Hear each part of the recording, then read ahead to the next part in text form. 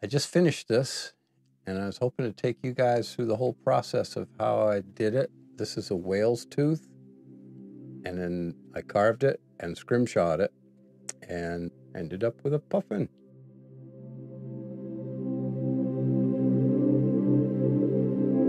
Well, hello again, and welcome back to Stockman Originals. I'm Brian Stockman, and I want to start off by saying thank you guys for so many subscriptions.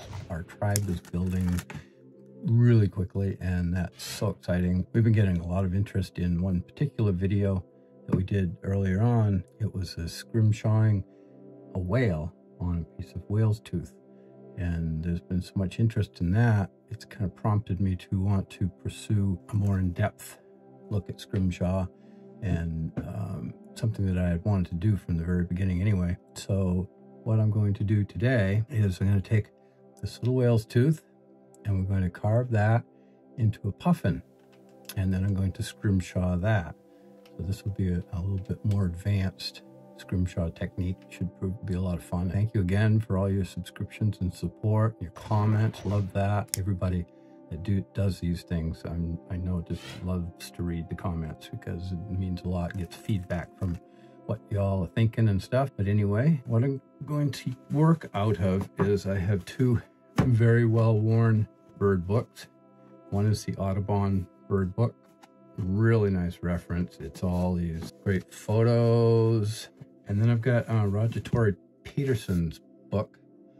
And this is one that I've used since I was a little kid. When I first started carving, birds. The difference between the two and what makes them a nice complementary pair is that this is illustrated with paintings. The Audubon book, with its photographs, they're very good photographs, but photographs are they are what they are, and sometimes they don't point out some real details that they did in the paintings here. They actually point out, like, oh, this one's got a little white stripe here, or you know, a spot over there that you might not pick up on with a photograph. So between the two of these, it's a really good reference.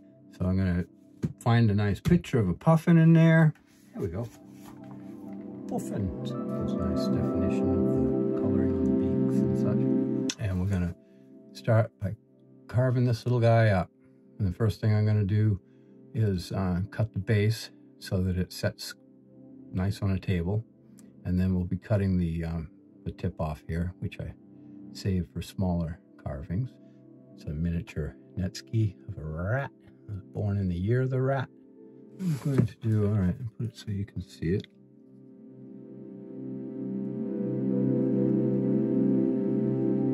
I might have forgotten to mention that we're going to first carve this puffin, then we're going to scrimshaw it. All right, I think I've got enough to get started with. That's the lines, mostly a suggestion at this point. So I'm going to cut the base and the tip off, and we can get started carving.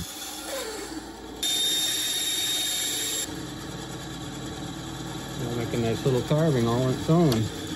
Yeah, that's as far as I'm going with the saw.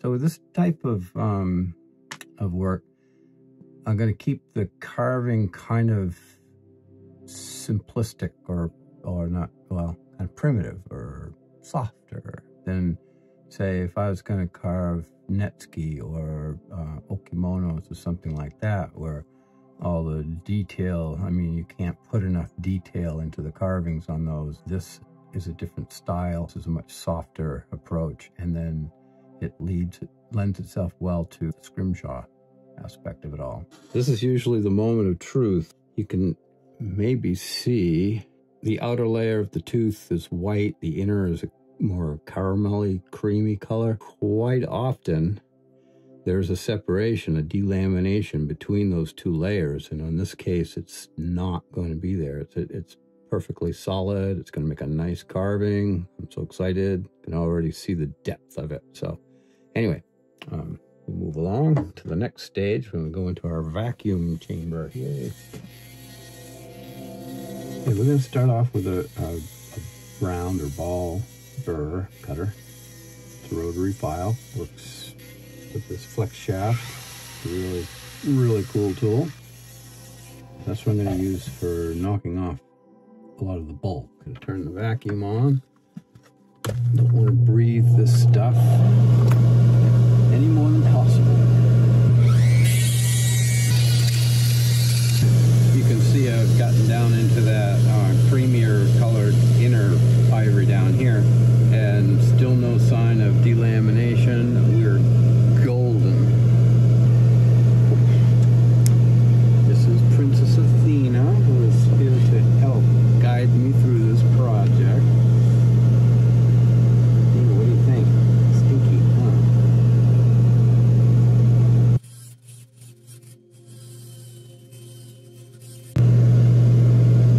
You can see the shapes coming around. As usual, I like to put a center line. One challenge in working with a little piece of ivory like this, whale's teeth are quite often hollow up the center, so it does get thicker as it goes up, but I have to bear in mind that I've only got so much material to play with, so one must be careful.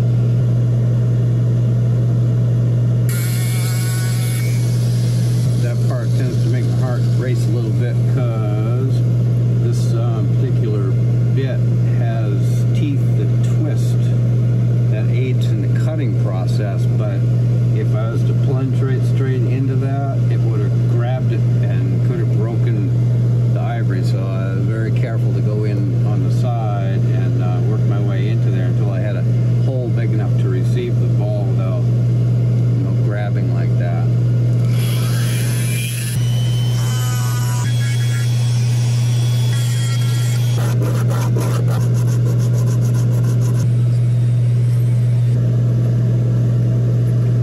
So at this point with the little Puffin here, going to be back and forth with hand tools and power tools and stuff. So basically what I'm doing is, this is the natural texture of the tooth here. I'm going to use this tool to scrape that away, smooth it out, and make ready for the details.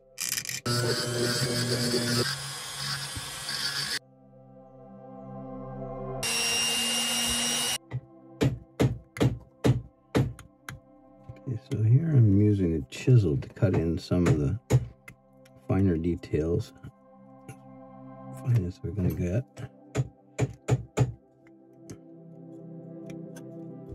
That one fit. Nice. Got them both in. Very cool. Max is here and he's putting his knife together.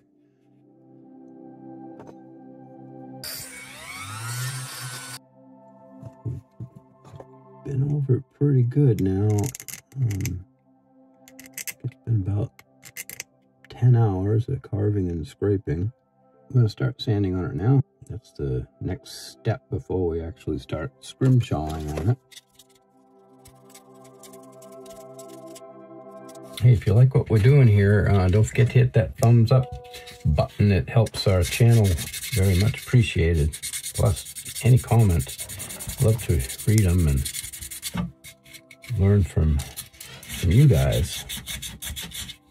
Next step is steel wool, and I'm moving my tools away from the splash area here because they're kind of magnetized through use. Steel wool sticks to them awful. It's fortunate ivory is hard, but it's soft enough too that the steel wool works really well with it. You really only have to sand to 220 and then steel wool. I mean, you can go to 320 and 400 if you want.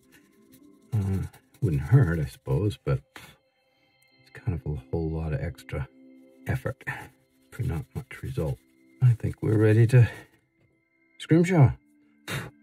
I know I said 10 hours of carving earlier, but I checked my fancy records here, and turns out there were 12 hours of carving, and I'm guessing about an hour and a half of sanding and buffing.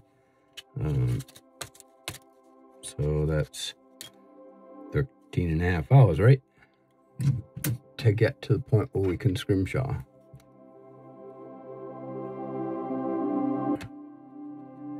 If I pick this stuff up, then it doesn't stick to my tools.